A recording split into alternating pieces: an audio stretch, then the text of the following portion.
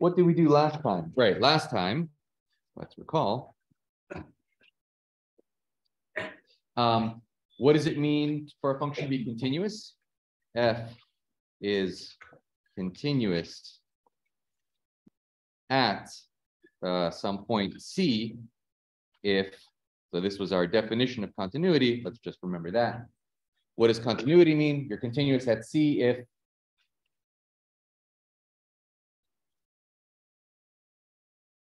I should know this by now. Tell me again. Rohan.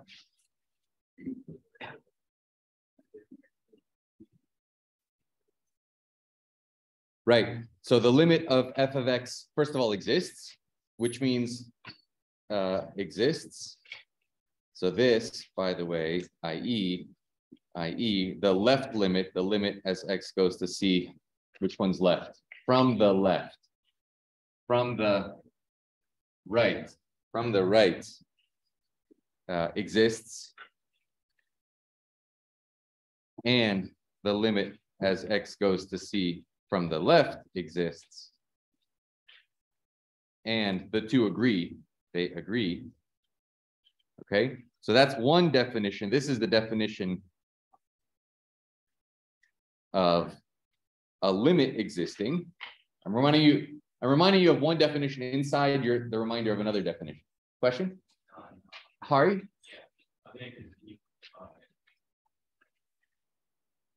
And yes, continue, Hari.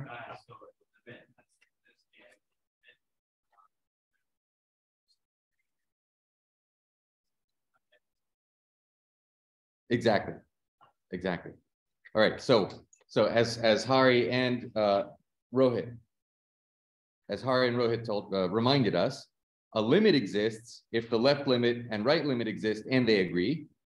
So you're coming in from the left, you're coming in from the right, you're coming into the same value, and the value exists and the value agrees with the limit. So everything agrees with everything else. You can come into a function from a left, you can come into a function to a point along the graph of a function from the left, from the right, or you can take that value. All three of those have to agree, and that's what it means to move your pen smoothly through that point without picking up the pen. Okay, that's continuity. We did the intermediate value theorem, IVT. This is the intermediate value theorem. What does it say? Tell me again. Third. If the function is continuous between an interval a and b, then if f of e and f of b are opposite signs, then not opposite signs, but f of e and f of c exists, where c is in the interval a and b, and between f of c is in the interval f of e and f of b. Great. So let me say that back to you again. This would be a really good question on the midterm. State the intermediate value theorem precisely. That would be a really good question for the midterm. Do you understand what the statements of the theorems are? Do you understand what the definitions are? These are the kinds of things that definitely could be on the exam. And believe it or not, even though you understand exactly what it means, it's hard to say, which means it's even harder to write. So it takes practice to write these things. That's why in workshop, we have you writing things out. Communicating mathematics is as important, if not more so, is as equally important, I would say, not more so, than being able to compute. So computing and getting to the right answer is absolutely essential. That's what we do. But you should also understand what it is you're computing. And in order to explain to someone else what it is you're computing, you have to be able to communicate it. So let's practice writing what the intermediate value theorem says. It says if f is continuous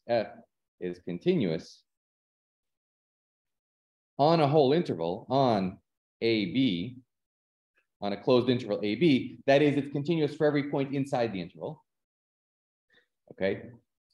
And the left interval, okay, it's a slightly, this is a slightly technical definition, actually.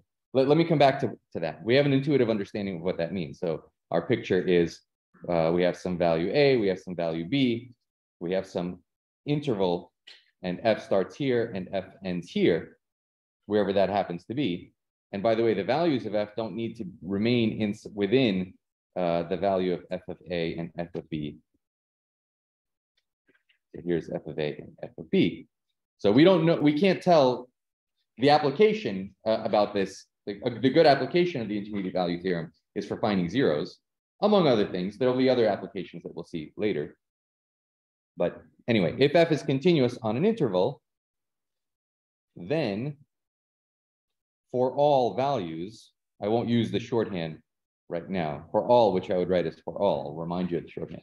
For all values of y in between F of A and F of B. I don't know which one's bigger. So between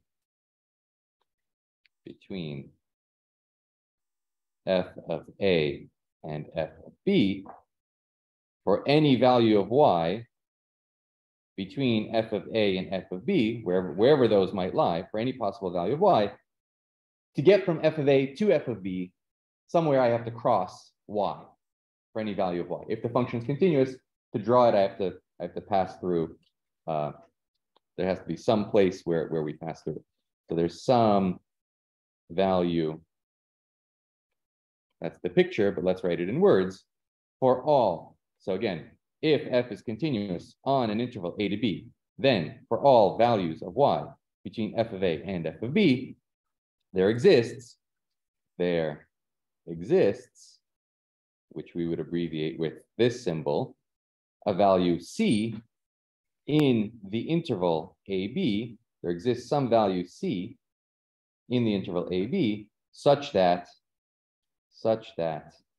F of C is equal to y, so that the function takes the value y at x equals C. Okay, that's the intermediate value theorem. So again, practice communicating that, because it's a slightly complicated concept. A couple of subtleties on it. Why do I insist here that I have a closed interval?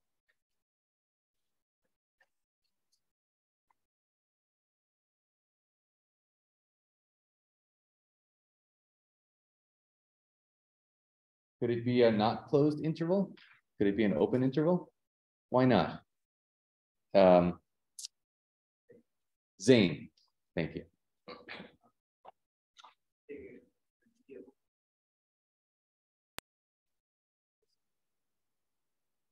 Yeah, if it's only continuous on an open interval, this is slightly subtle, but think of the function f of x is equal to 1 over x on 0, 1, on 0, 1, on the open interval 0, 1. Here's 0, here's 1. This function is continuous on the open interval, right? For any value in this open interval, I can draw it nearby that value without raising my pen. Everybody knows what 1 over x is, this hyperbola looking thing, right? But first of all, there is no value of f of 0 is continuous on 0, 1, but f of 0 doesn't exist, does not exist. Okay, so that's one thing that could go wrong. So if the function needs to be continuous, starting with a closed interval and then ending with a closed, and ending with a value. So I need to start at a value, I need to end at an actual value. Okay. The slightly subtle thing that I said is, what does it mean to be continuous on a closed interval? Well, what does continuity mean at the point A? I don't have a left limit. Yes, I don't have a left limit. I only have a right limit and the value. And at B, I only have a left limit and the value, right? So if we're talking about continuity, this is a little more subtle and not the kind of, this is like pedantics. But those of you that are interested in knowing these things, just FYI, for any point in the middle, the notion of continuity is that, well, you can cross from both sides, from left to right without picking up the pen. But if you're at the boundary of where a function is defined, then continuity is a one-sided continuity. You can go from below to the value, or from above to the value. Okay? Does that make sense? It's a slightly subtle point. Don't tell me. Annabelle. Yeah. And then Peter. So at those endpoints, it is still considered continuous. We will change the definition of continuity. What continuity means when the domain starts at that value and goes forward, or stops at that value. So continuity at a point, so continuous at a point is two-sided continuity. And then continuity at the boundary of the domain is just a one-sided continuity, and that the value agrees with the limit. Should I write that down? Okay, let me write that down. So this is a subtle aside, not the kind of thing that I want you focusing on or worrying about. If the domain of F is some region A and B, we say that F is continuous. Let's say, which side do you want, A or B? Which endpoint? A is continuous at X. Did you say A? Did you say B? And No, I said A. You said A. Okay, at X equals A. If we don't have a limit from the underside, so we'll just say, you see, continuity is about drawing the curve. But if you start the curve there, then I can't go backwards. So I just, okay, forget about that backwards part. If the limit as X goes to A from above of F of X exists and is equal to the value and agrees with F of A itself. Okay, so that's a one-sided limit, one-sided continuity. Because it was like exploring the concept in the first. Ah, okay, good. Well, so it's a subtle aside, but just good. You had some practice with it. Yeah. Peter?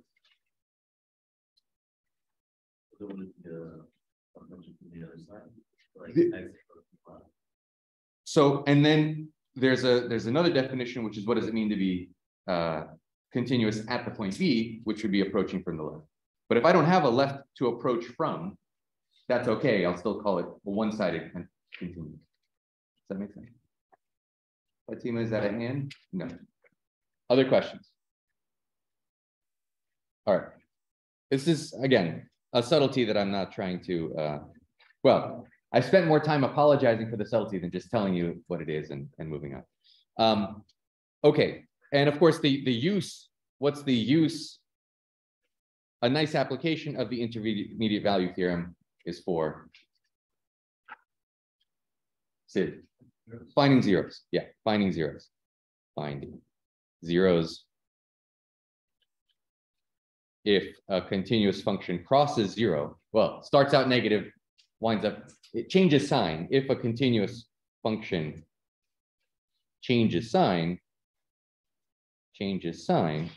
it must cross zero. Okay, so that's a little aside about the intermediate value theorem. We talked about the continuous extension of a function. I'm just reminding you from last time. What was the continuous extension? Nimmer. We have a discontinuous function. Yep. This extension would be a piecewise function at the point where the function is defined. Great. If f, how should we say this? Well, let's just say if the limit of f exists. Okay, fine. If f is undefined or not defined, is, let's just say, not continuous at some point x equals c, but the limit exists. Yeah, let me not try to cram it into here. Oh, I didn't have to erase it, right? I have a fancy thing. Undo, grab this stuff and move it over. Ah, beauty. Can't do that on a blackboard. Sorry, I'm enjoying playing with this toy. Okay, so here's a concept of continuous extension, as Nimmer said. If f is continuous at a point, is not continuous at a point, but the limit exists, make this a little nicer. But the limit as x goes to c if f of x exists, then we can define the continuous extension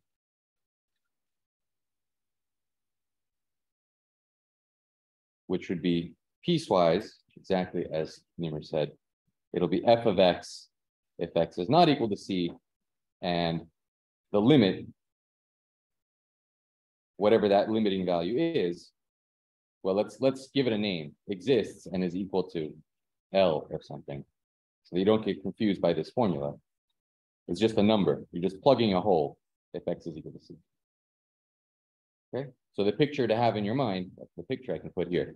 Either the function just doesn't exist at that point, but the left and right limits agree, or the function does exist at that point, but it's not continuous because it's not taking the right value.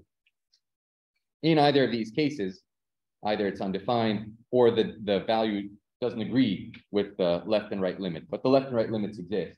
Then we can extend the function by just saying, well, the limit was some value L, so plug the hole by changing the definition of the function. Okay? And we used this idea and the squeeze theorem. I saw that some people call it the drunkard and two policemen theorem. The two policemen are sort of off from either side approaching, I don't know, mathematicians like drunken random walks or something. So the squeeze theorem, if you have two people helping a drunk get somewhere, then there's a function above, function below, and somewhere in between, whatever. Squeeze theorem, sandwich theorem, whatever you want to call it. We use the squeeze theorem to give a continuous extension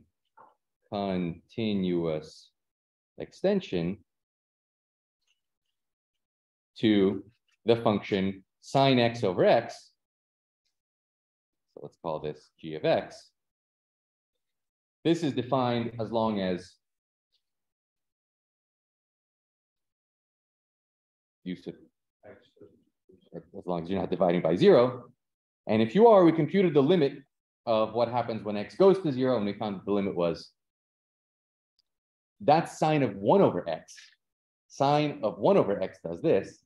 Sine of x over x said 1. Yeah, we showed that the limit was 1. It was a slightly complicated proof. I'm not expecting you to be able to reproduce that proof, but we showed that the limit is 1 as x goes to 0, and now we can just plug that value to make sine x over x a nice function. Okay, just like you would see if you graphed it in dozens. Good. All right, that was all review about limits and continuity, squeeze theorem, intermediate value theorem. What we need to add to our understanding of limits is limits at infinity. So let's talk about asymptotes. Limits at infinity are called asymptotes. I mean, if they exist. Okay, so let's talk about limits at infinity. Limits at infinity.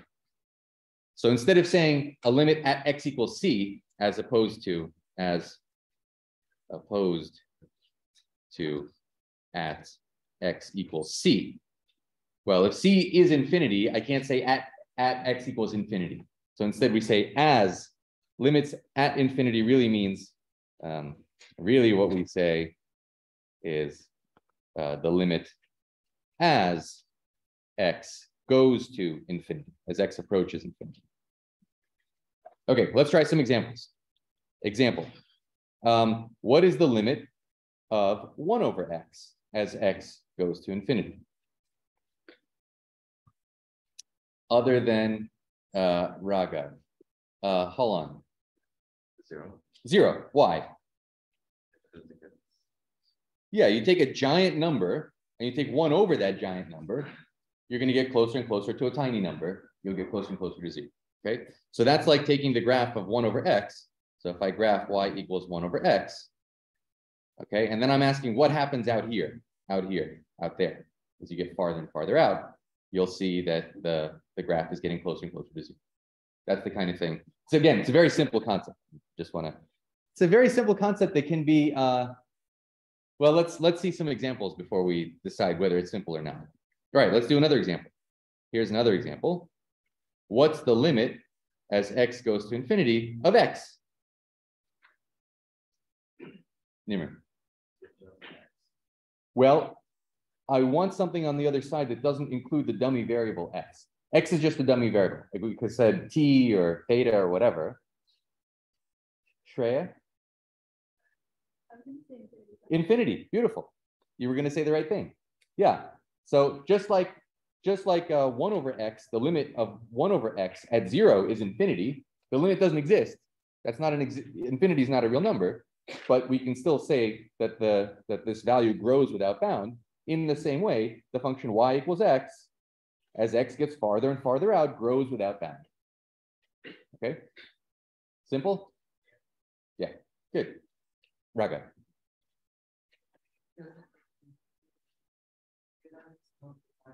So we'll write that the limit equals infinity, but remember that infinity is not a real number, so this is not an existing limit.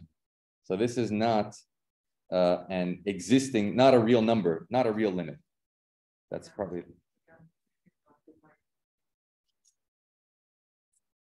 So if someone were to ask, does the limit of x as x goes to infinity exist? The answer is no. Let me write that down. The limit of f of x equals x as x goes to infinity does not exist. It's larger than any real number, but which we write as the limit as x goes to infinity of x is infinity. So anytime a limit is equal to infinity, that doesn't mean the limit exists. It means the limit grows without bound. Let's contrast that with, here's another example. What's the limit of sine of x as x goes to infinity?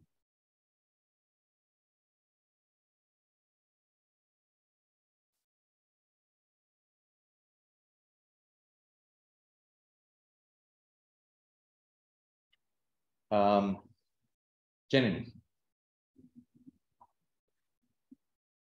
Good guess. Is it infinity? Okay, so sine of x, remember what the graph of sine is doing. It's doing this. So as x goes out to infinity, does it get larger than any real number? Annabelle? It just keeps oscillating. So what's the limit? Does not exist. There is no limit. Right? There is no limit. It's just, it keeps moving around. It's not getting large. Getting large would also not be an existing limit, but at least it'd be an infinite limit. Here, it's just moving around, generally.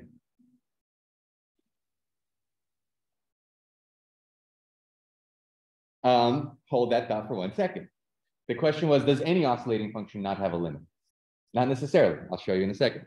So this limit does not exist. The limit of sine of x simply, there's no other symbol other than, well, do I say equals does not exist? That's not English. Does not exist. Does not exist. Okay. Janine, to your question, what about sine of x over x? Here's another example. Sine x over x, which we studied at 1, but what happens at infinity? So let's look at the limit as x goes to infinity of sine of x over x. So this is an oscillating function. It's oscillating like sine. We know that near 1, it takes the value 1. Other than Raghav? Other than Halan? Other than Annabelle? Tell me your name. Ethan. Why do you say that? Yes, exactly. Sine only varies between -1 and 1. So it's a bounded function. But you're dividing by larger and larger values. So even though it's oscillating, it's going to oscillate. Those oscillations will be bounded by 1 over x and negative 1 over x. Here's 1 over x, and this is negative 1 over x. Okay, so whatever the value of sine is doing, it will be oscillating, but those oscillations are getting smaller and smaller. And so this limit is indeed 0. Okay, So the reason this limit doesn't exist is that the limit isn't, the values aren't approaching anything. They just keep going back and forth and back and forth. Does that make sense? Jenny? Should we see this? Let's see this. I think this is a good thing to look at. Any questions before I switch over to Desmos and we look at some pictures? Okay, let's do a little bit of this. Okay, so here's how you can tell, maybe I should have done this from the beginning. How do you tell, okay, here's the graph of sine x, right? As I zoom out, isn't there a way for me to zoom the x-axis? Nah, no, there we go. That's what I want. Oh, it's too oscillatory, so I can't grab just the x-axis. Just the x-axis, please. Please. Yeah, there we go. Right? This is what I mean by the limit at infinity. As I zoom out, I'm not getting any one value. It keeps jumping up and down and up and down and up and down.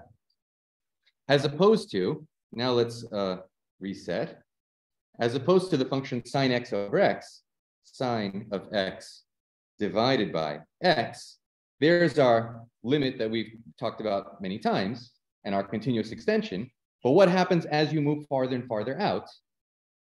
It's getting closer and closer to zero. It's getting flatter and flatter. And in fact, it's bounded, what I said before is it's bounded by the function 1 over x, because sine is bounded above by 1 and below by -1. So if I do -1 divided by x, you see, I don't have a pointer here, right? So here's the values of 1 over x and -1 over x. 1 over x is this hyperbola. -1 over x is the green hyperbola. And the sine function is oscillating between these two. So this is a kind of squeeze theorem at infinity. Does that make sense? This it's a squeeze theorem at infinity because the function 1 over x is going to 0. The function -1 over x is also going to 0 as x goes to infinity. And as I zoom more and more out, please, as I zoom more and more out, the values are going to 0. They are oscillating, but the oscillations are smaller and smaller. Does that make sense? Shreya. Say it one more time. In the squeeze theorem. Yeah, let's write that down. Let's write that down. One way to see this, so this going to 0 is a kind of squeeze theorem at infinity. Squeeze theorem at infinity. The limit as x goes to infinity of 1 over x is indeed 0, just like we saw. That's this. Let me play with colors. That's this limit. This limit is 0. There's another limit, which is the limit as x goes to infinity of -1 over x, which is also 0.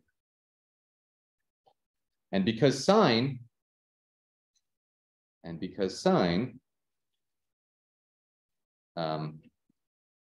sine of x is bounded by 1 and -1.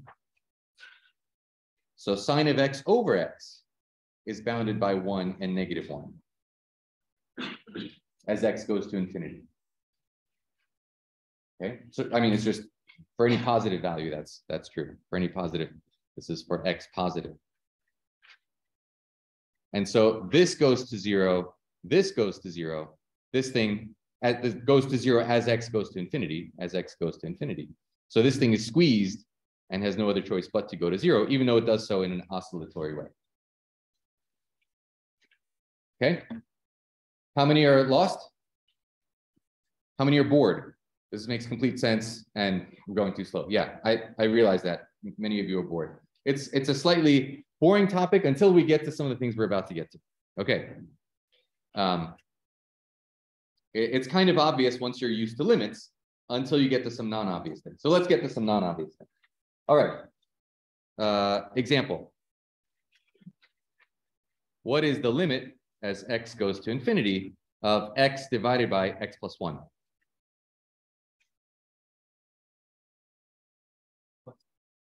Okay, who said that? Somebody said it. Dan, you said it? No, I didn't say it, but it would be 1. Why do you say that? Because like as you're approaching like infinity, which is like so big, like that one doesn't make a difference in the denominator, so it would just be one.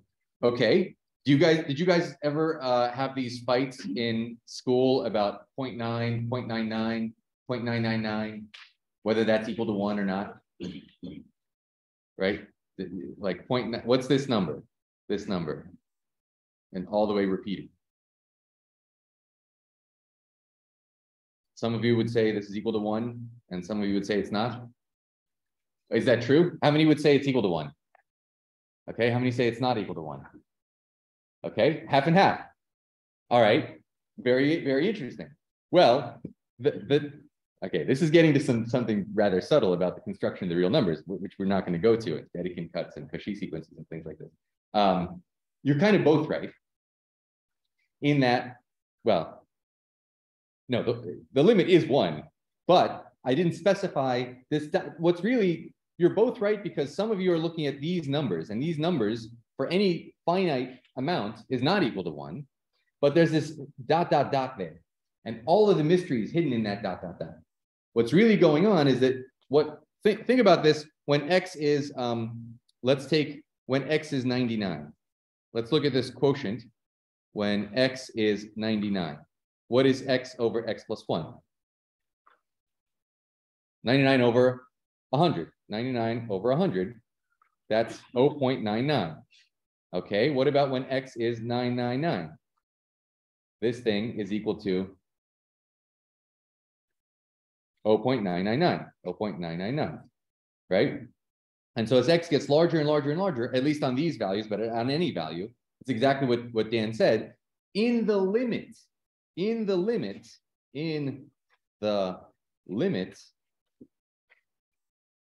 the value approaches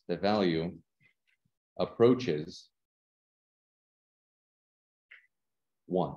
Okay, this ratio does approach 1, and that's what's being hidden in this ... So that's why you had the argument in grade school about whether it is or isn't equal. Okay, because we didn't really have a nice notion of limits. We don't really have a nice notion of the real numbers yet, and you guys won't get to it until 311, maybe 411.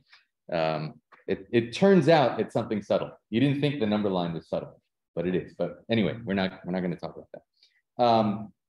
Okay, so in the limit, the value does approach 1, and it's exactly what your intuition says. And if you look at a picture, let's look at a picture. We don't need to look at every picture, but just for one more picture, what was it? X over x plus 1.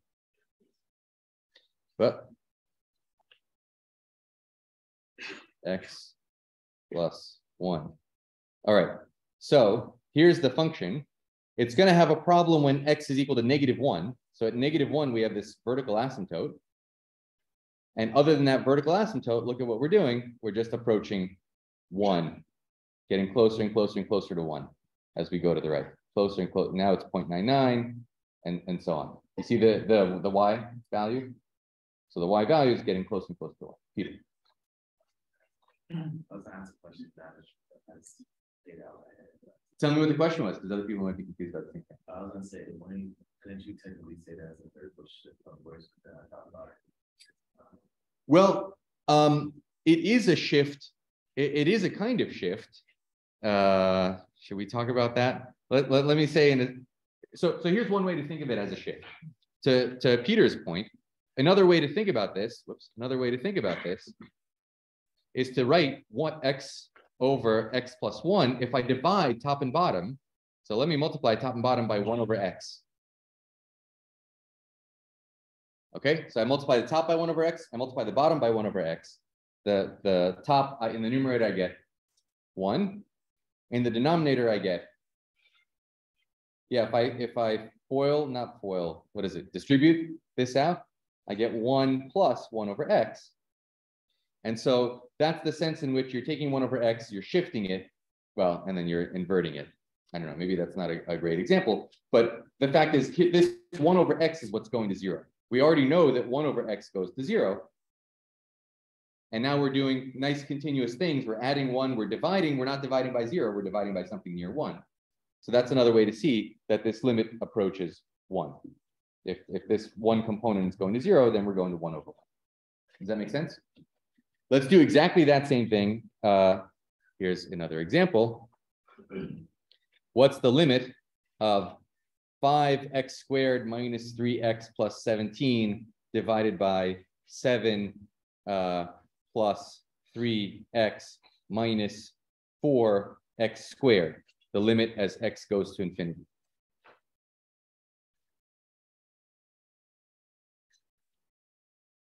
I told you it gets subtle, but it's not that subtle. Hard. Okay,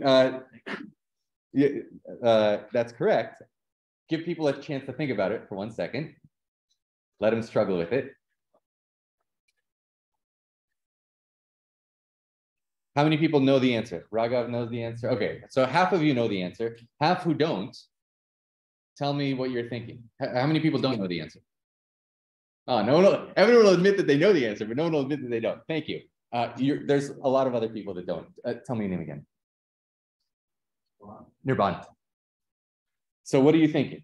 How can you figure this thing out, right? It's like, this is a complicated function. I don't know what the graph of it is. It's got a quadratic on top, a quadratic on bottom. Let's divide what?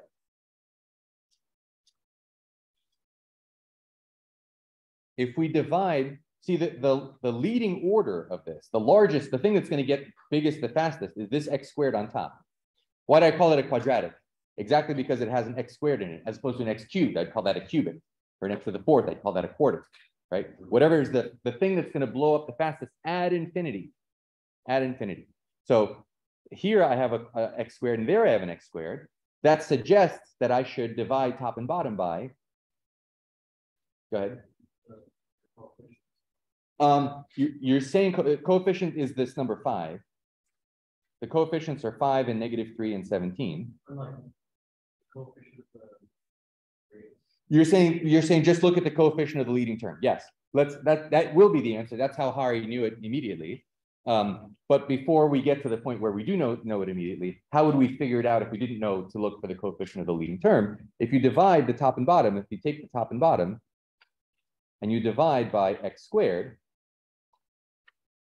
yx squared, that's the leading order, exactly.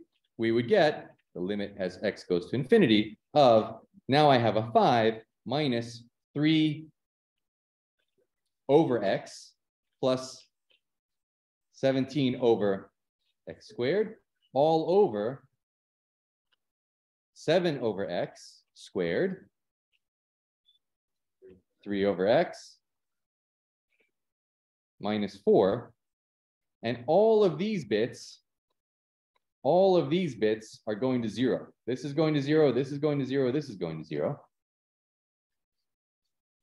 And so in the limit, I'm going to get -5/4. Okay, and if you're Hari, you would just see that right from the beginning. Here's my -4. Those are the leading orders done. Anyway. So, that's comparable to finding horizontal asymptote. Exactly. So this is, that's exactly, did I not say the word horizontal asymptote anywhere? I have not. Good. Okay. So this is what's called, so let's get some terminology, -5/4, or what's the line -5/4? Is it an x equals something or a y equals something?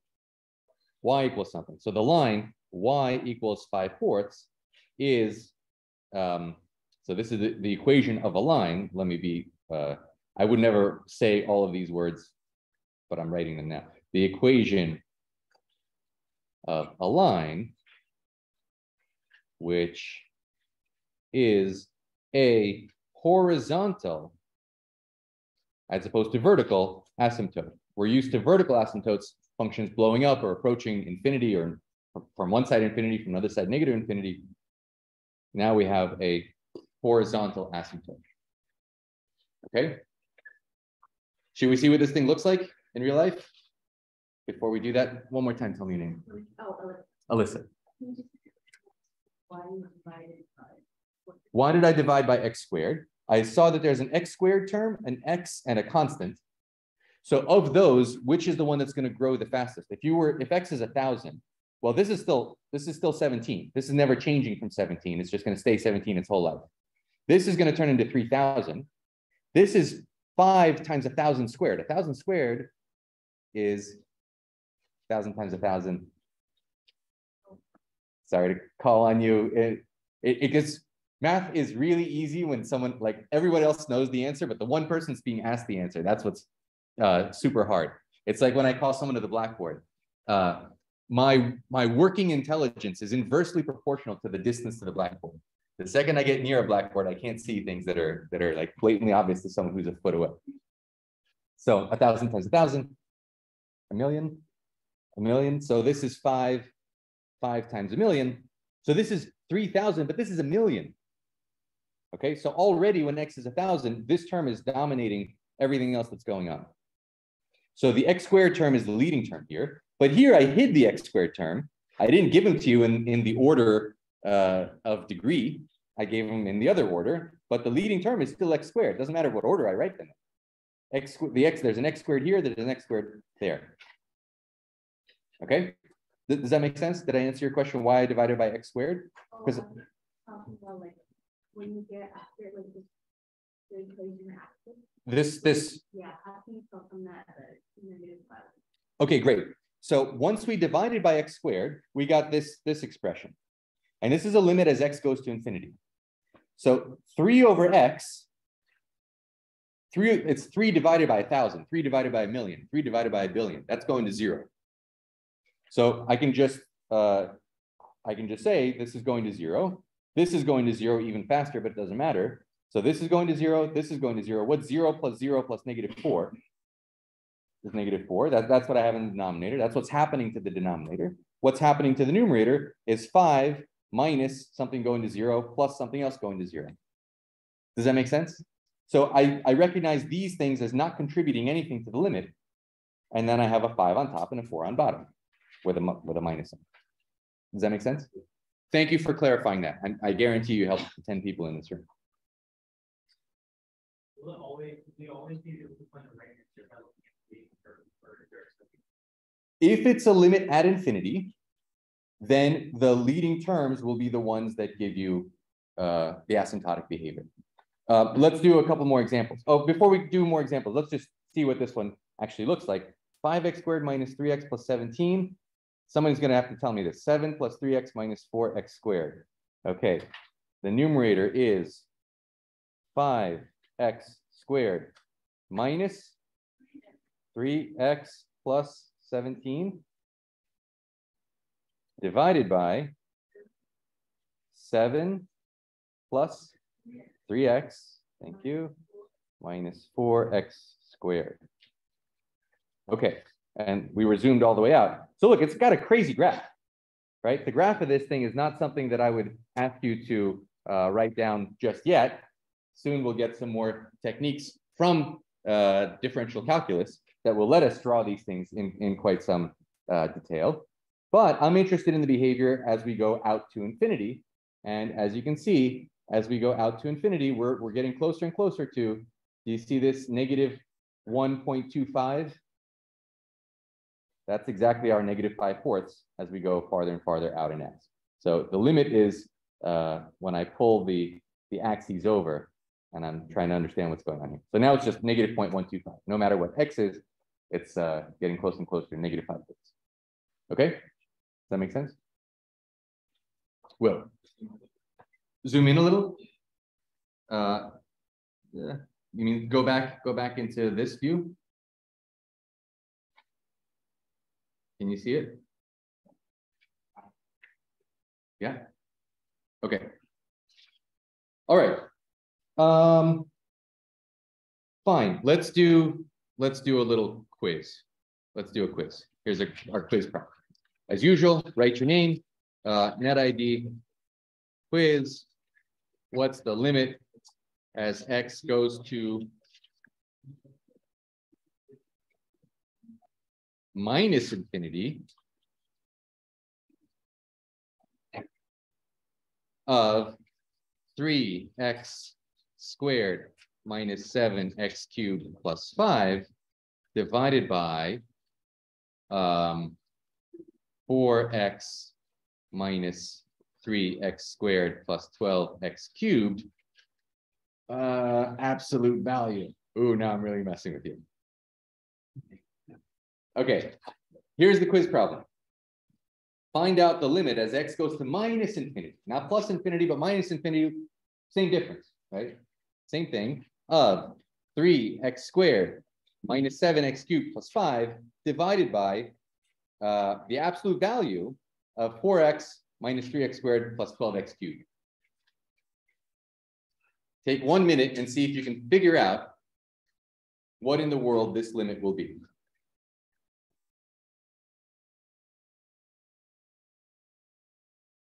Take a good 5 minutes.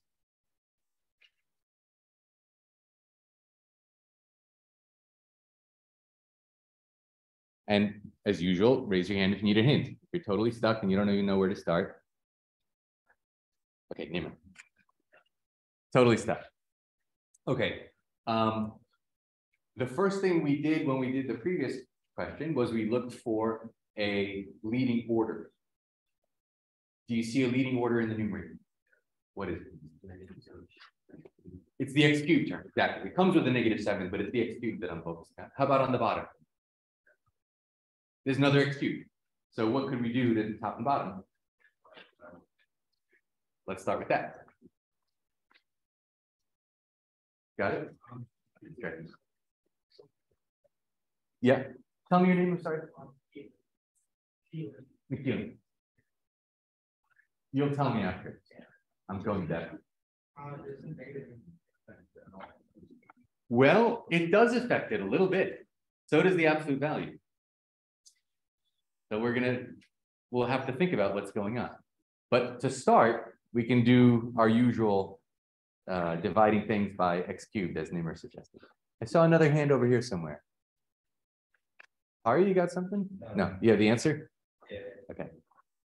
Anybody else need a hint? Genuine.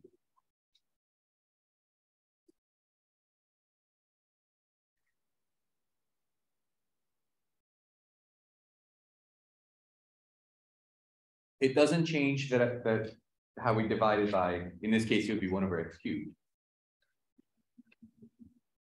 Well, then we have to think for a minute. Then we have to think. What's that?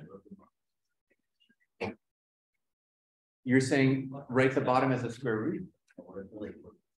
Oh, we're gonna get the square roots in a second. Yep. Yep. I got a whole bunch of them. We're doing all these different weird asymptotes. How many have the answer? So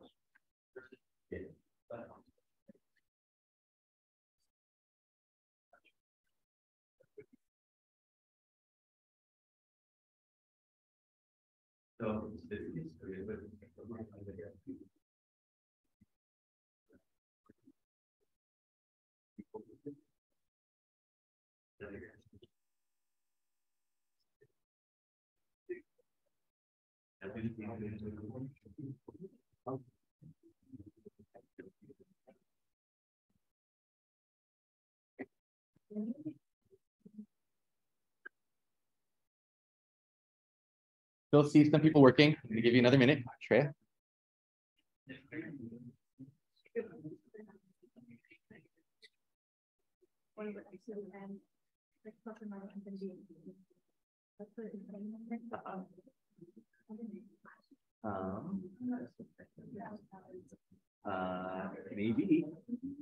Maybe. All right. Sorry. No, it's pretty close. Okay.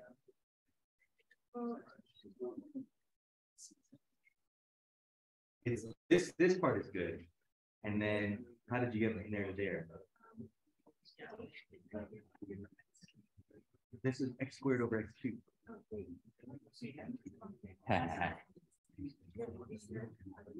Okay, we want to try it all together? Ready? All right, let's do it all together. So who said? Nimmer said, let's divide by x cubed. Whoops. let me do this in whatever this is, pink. So I'm going to multiply top and bottom by 1 over x cubed. Okay, if you thought to do that, give yourself a point. So what are we going to get? This is the limit as x goes to minus infinity. And I'm dividing by this x cubed. I bring the x cubed inside. So what do I get? 3 over x, right? If I take this x cubed and I multiply by 3x squared, that's 3 over x minus 7, that looks good, plus 5, divided by, now what happens to this x cubed when I bring it? Can I bring an x cubed inside the absolute value? I'm sorry, 5 over x, thank you. 5 over x cubed. Anyone can make mistakes. Okay, anyone.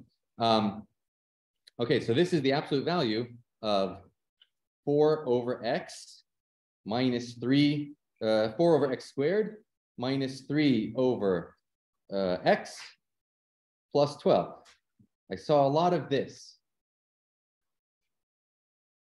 Is it right or isn't it right? No. Why or why not? You have it, but you know it's wrong. You know it's wrong just because I'm asking? No, because like at the absolute value, it does something. Well, Doing anything. it does something. Exactly. So what really happened when we went from here to here is that we did one more little sneaky step. We multiplied the top and bottom by absolute value of x cubed divided by absolute value of x cubed. And it was this absolute value that we snuck inside, because that's okay, right? Absolute value times absolute value is the absolute value of the product.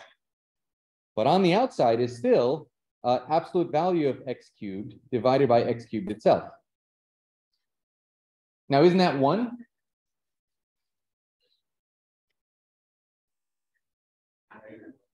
It's negative.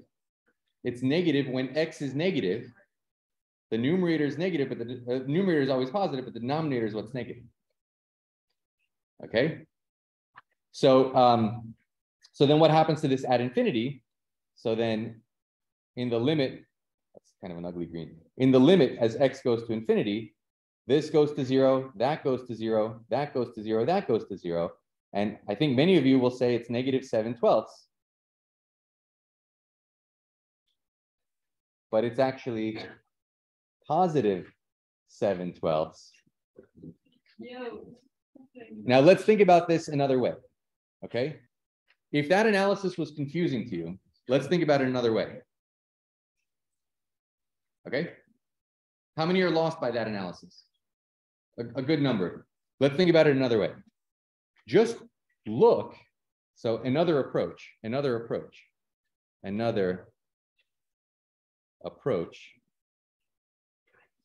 Just look at the leading order of things. So most of you got 7/12, but some of you got negative 7/12, right? What's the right sign when you have such a thing? What's the right sign? Just look at the leading terms at negative 7x cubed divided by the absolute value of 12x cubed, right? We all agree that that's really what's going on here. This is the limit as x goes to negative infinity. The denominator, Peter's got it. The denominator is always positive. The denominator, this is positive. What's happening to the numerator? It's negative 7x cubed, but x is negative infinity. Okay. So if you didn't like this special little trick here, forget about it. Just get your answer. And then if there was an absolute value inside, just say, wait a second, what's really going on here? Let's think for a second. This is going to be negative huge. So a negative huge number times a negative 1, this thing's also positive.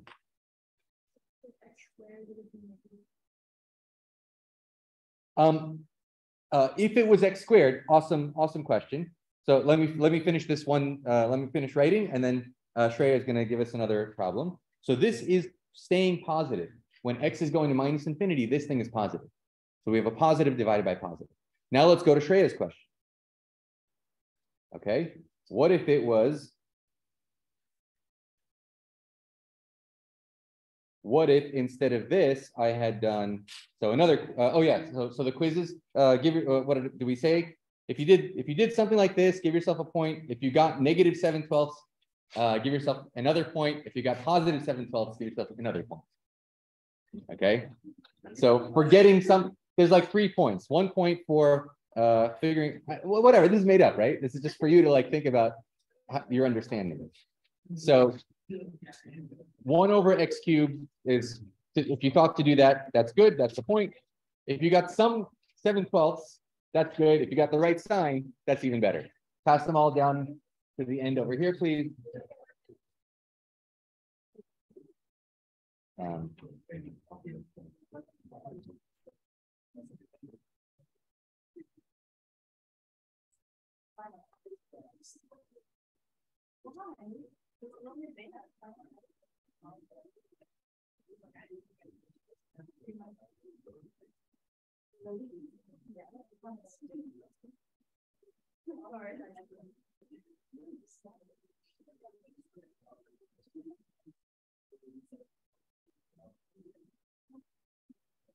All right, they've all made it across and down to Will. Thanks, Will. You can just leave them there when you got them all. Okay, to Shreya's question, what would this be? I changed the problem ever so slightly. Now there's an x to the 4th on top and an x to the 4th on bottom, and a negative 7 and a 12 and still the absolute value and a negative infinity. Tell me your name again. You're on. Say it again. Wouldn't that do nothing? I'm still dividing by x to the 4th. Exactly. But now that negative 7 really would be a negative 7 because x to the 4th, even if x is negative, x to the 4th, 4 is even. So x to the 4th would be positive. So negative 7 x to the 4th would be negative. The numerator is negative, the denominator is positive. So this limit would be negative 7/12. Okay? A lot of you said this is easy and boring. I said it's going to get subtle. This is what I meant. Okay? So is there a rule for this? My rule for any math problem is think about what the hell's going on. Heck is going on. Right? Just think, just like look at just make sure that you're using your intuition and always not just plugging some idea. All right, we got to divide by x cubed and here's the answer. But then do that, absolutely do that. When you get to the answer, say, does this answer make any sense? Fatima.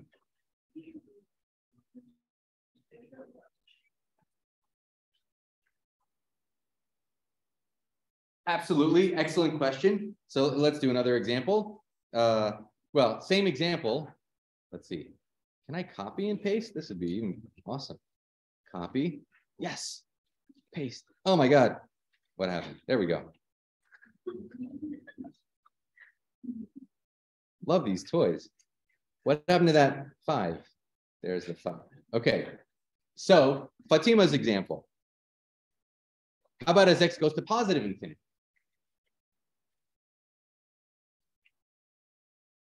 Negative, yeah, Will. Oh, you got a question?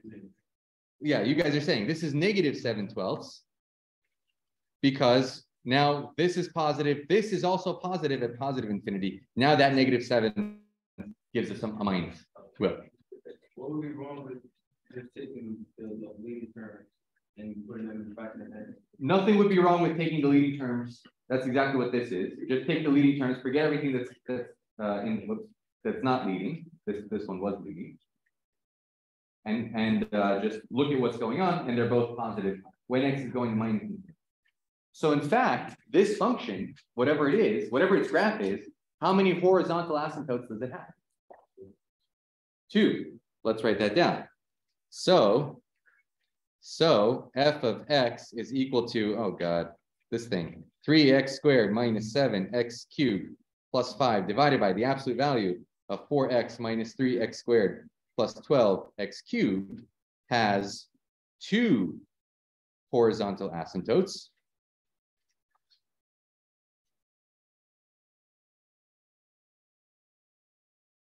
One at y equals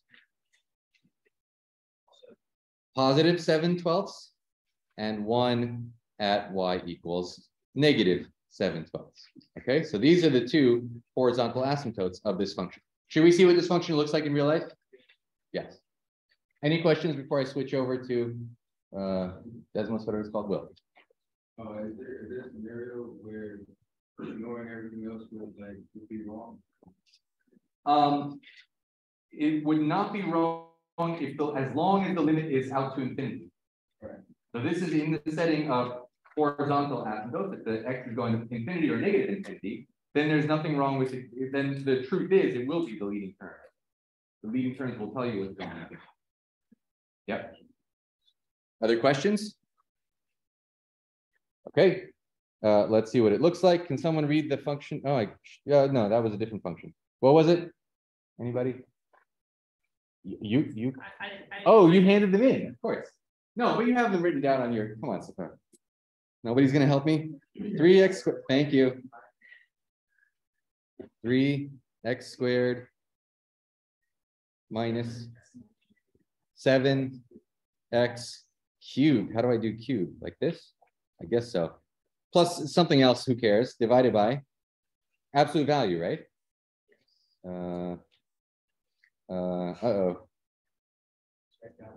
Where is it? On the absolute value, thank you. And what was it? 4x minus 3x squared. And then what was the last thing? Plus 12x cubed. 12x cubed. Okay, I'm skipping a couple of things that don't matter all that much, but you can see here, so the function is doing something weird. I mean, this is what the function looks like. You want me to put in the other terms? Or you realize that those terms don't make any difference? Should I put them in? Yes, okay, fine, I'm sorry. You guys are right. Get in there. There we go. Plus what? Plus 5. Okay. Oh, that made things more interesting. What's the other one? Minus 3x squared. Okay. So, all right, the function is doing whatever it's doing, but we care about the behavior at infinity and negative infinity. And in either case, we should be getting. What were the limits? What's the limit at infinity? 7/12. Can we do y equals 7/12? Where's that line? Oh, look at that line. 7/12 is this blue line. So that's our horizontal asymptote, right? It lines up with the red line almost immediately. And what's the other one? Y equals negative 7/12. Negative 7/12. And negative 7/12. Oh, y equals negative 7/12. And here's that green line, and that's the other limit.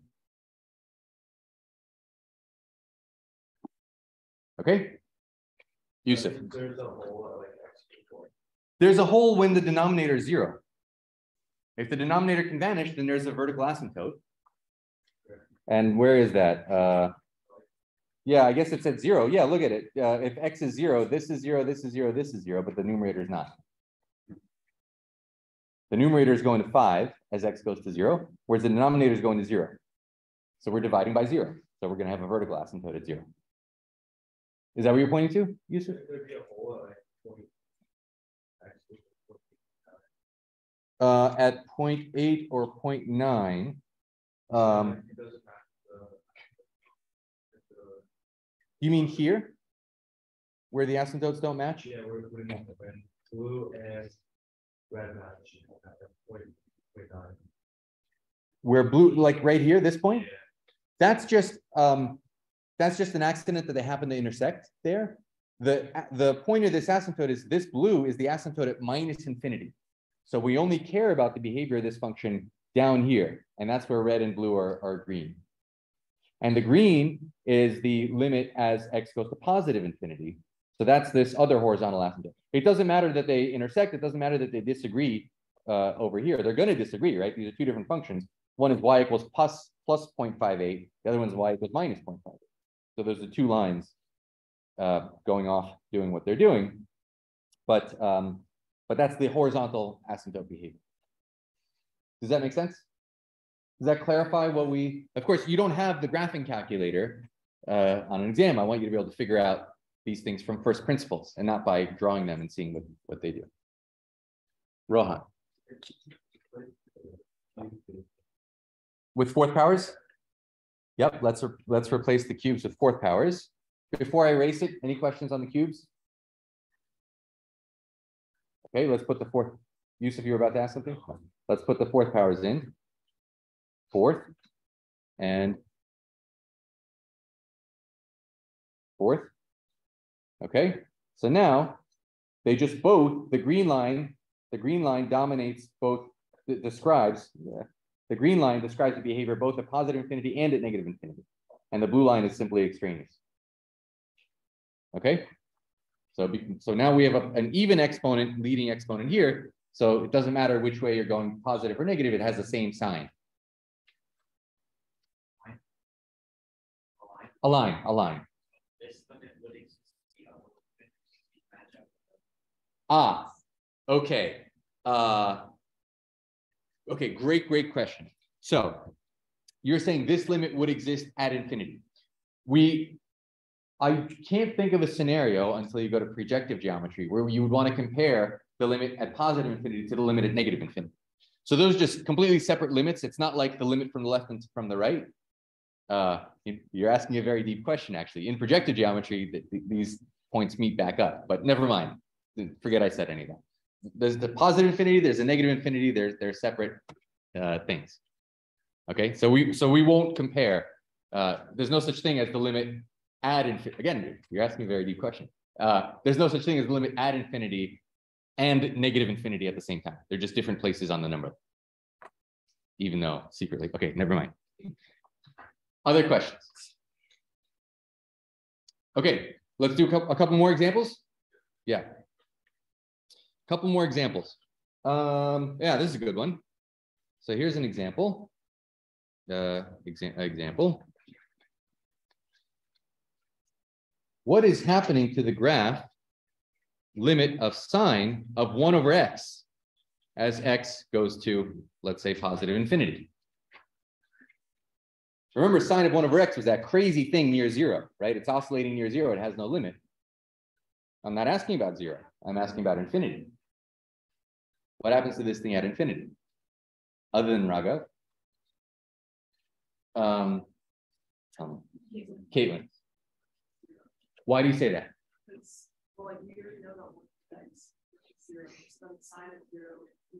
Beautiful. Everybody catch that? Caitlin said, we already know that 1 over x is getting closer and closer to 0. Sine is a nice continuous function. So I'm getting sine of something very close to 0, but sine of 0 is 0. So it's 0. That's what you're going to say, right? I know. Okay. Anybody, any question on that? Is that that's not a hand? No. Here's a harder one. So we know it goes to 0, but who goes to 0 faster? Limit as x goes to infinity of x times sine of 1 over x. Promised you it was going to get more subtle. X is going to infinity. Sine of 1 over x, we just said, is going to 0. 0 times infinity. 0 times infinity is indeterminate until further x. It's not indeterminate. It is an indeterminate form. You're absolutely right. Doug, is that you said that, right? Yeah. Okay. Sometimes people say something I can't. Okay. Doug said it's indeterminate. You're absolutely right. Indeterminate doesn't mean you stop and just say the limit doesn't exist. It might exist. Indeterminate means you just haven't determined it yet. It might not exist, but it might. So here's a sneaky thing you can do with limits. Raghav, are you about to tell us the sneaky thing we can do with limits? What is it? Yeah, you take that x into the denominator, like make it 1 by x. Exactly. Outstanding. Beautiful, beautiful. Here's what Raghav is telling us. We can make a new variable. This is called a change of variables. We can change variables. Change our variable from x going to infinity to a new variable. Let's call it u, t. Let's call it t. T, which is 1 over x. 1 over x. What's happening to 1 over x as, what's happening to t as x goes to infinity? 0, right? X is going to infinity, so t is going to 0. And so we can change the limit. Instead of thinking about what happens to x times sine of 1 over x as x goes to infinity, let's just use a different dummy variable. Instead of x, we'll say t. T, as x goes to infinity, t goes to 0. So this is the limit as t goes to 0. What is x in terms of t?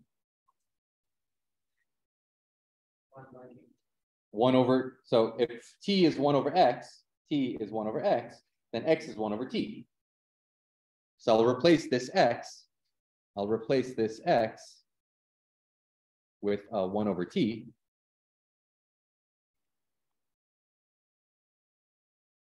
And then what happens to sine? Times sine of t. Somebody said, Dan, maybe.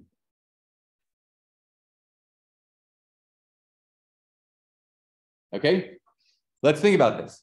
Well, all we're doing is we're changing our point of view. Instead of thinking about what happens as x goes to infinity, we introduced a new parameter, t, and we defined it to be 1 over x. As x goes to infinity, 1 over x goes to 0, so t goes to 0. And now we're going to rewrite this limit in terms of t instead of x. So this is called the change of variables. We're changing what the variable is. And this is the limit. Instead of x going to infinity, it's the limit as t goes to 0. Instead of x, we have 1 over t. That's what x is. And instead of sine of 1 over x, we have sine of t. So now we need to know what happens to sine of t over t as t goes to 0. But we know that. That's 1. Somebody said. Doug, somebody. You said it? What's your name? 25. Vi. Janani. Say it again. How do we know that these two things are the same? Oh, how do we know? Sine of x over x was the function that we were thinking about with the squeeze theorem.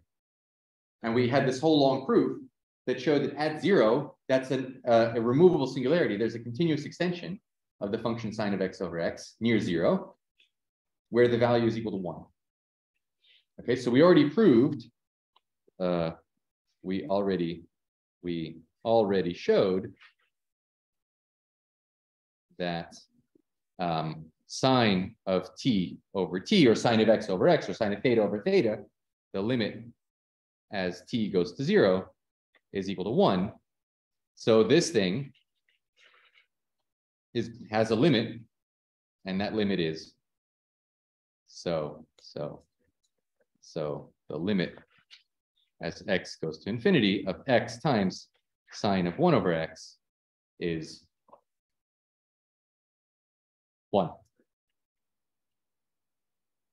Okay, does that make sense? Let's do a couple more before time runs out. So again, as Doug said, it is indeterminate. Infinity times 0 is indeterminate. That doesn't mean the limit doesn't exist. The limit can exist and is equal to. You want to see a graph of this function, x times sine of 1 over x? Doug. So how do we know if like we get to an indeterminate form, like when to stop or when we rearrange the variable? Well, if so now is we just assume that we do. You should have enough experience with doing problems of this nature so that you start seeing what the patterns are. That's a great question. Doug's question is, how would you know to do that? Well, you had never seen a problem before, at least not in my class, some of you have, where you change the variables. But now I showed you this technique of changing the variables. We did this together. Next time you see something that looks indeterminate, you might say, wait a second, I think I might be able to change a variable. In fact, we're going to do another example like that right now. I just want to say one thing, and then Ali, just a second, Ali. Forgot what. And then sine t over t. This one we have to know. We worked it out already several times. Did that answer your question, Doug? Ali. So you recognize that you have to change the variable, like swap around, but you also know change it from like the limit of like x to infinity. Yeah, because if I wrote here limit as x goes to infinity of 1 over t, wait a second, x is moving, but I want to know the value of t. So I want to change everything into t's. So like you know how to like you know to change it to like equal to 0. Well, because the relationship between t and x is we made this. This is our choice. Our choice was how to reparameterize the problem, how to have a new parameter instead of x being the parameter that's governing things. We have a new parameter t.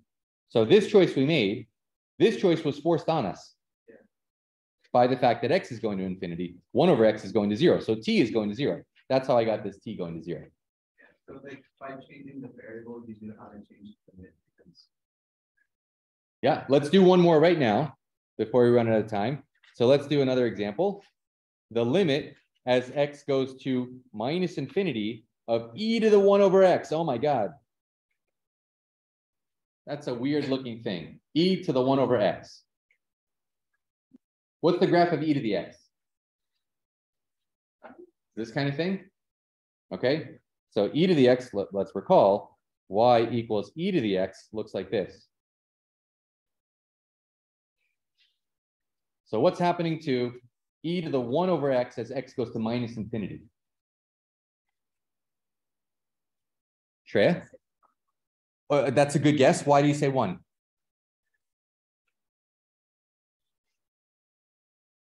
Exactly. Okay, that's great. So Shreya says 1 over x is going to 0 as x goes to negative infinity. If I take 1 over a giant negative number, I'm getting closer and closer to 0. So e is going to, e to the 0 is 1. Okay, good. That was another thing. Maddie told me you guys could use a refresher on some log facts. I forgot to mention at the beginning. Oh, and the solutions to the quizzes and the assignments, the workshop assignments, should be getting posted into Canvas soon. So look for those. Right, last example, and then I gotta let you go. Last example, how about the limit as x goes to 0 from below of 1 over x? So here's a more complicated one. So for this example, we could just plug in because we know what happens to 1 over x, Shreya told us. What happens here? Well, there's a variety of ways of doing this one. One is to just think about what happens when x is a tiny, tiny negative number. Yusuf? Oh. What happens when x is a tiny, tiny negative number? This is going to be a massive negative number, and e to the minus infinity is 0. Okay, so already we should think that the limit should be 0. But another way to do this same problem is to replace, as before, let t equal 1 over x. So what happens to, I mean, we sort of skip this step just using our intuition, but we can do this step not just using our intuition. As x goes to 0 from below, t goes to, t is 1 over x, negative infinity, because x is a tiny negative number. So 1 over x is a giant negative number. And then this will be equal to the limit as x goes to, not as x now, as t goes to negative infinity of e to the t. Okay, and so now we look at e to the t as t goes to negative infinity. That's all the way down here again. So it's another way of seeing the same thing that limit is doing. All right.